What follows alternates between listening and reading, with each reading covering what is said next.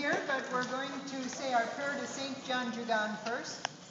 And you'll find it on the inside here.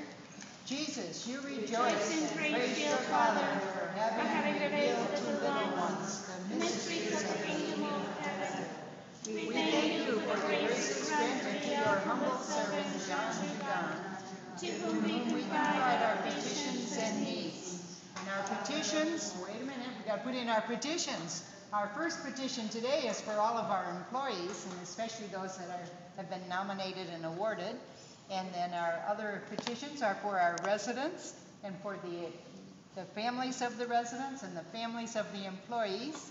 Father of the poor, you have never refused the prayer of the lowly.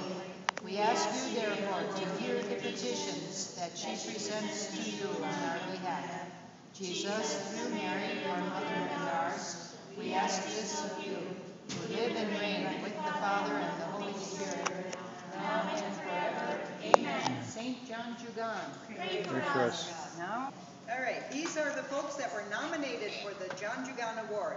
Julie Gilkerson, Viola Carr, Julie Dean, Lois Farr, Helen Zimmerman, Deanna Dunaway, and Jessica Lenz.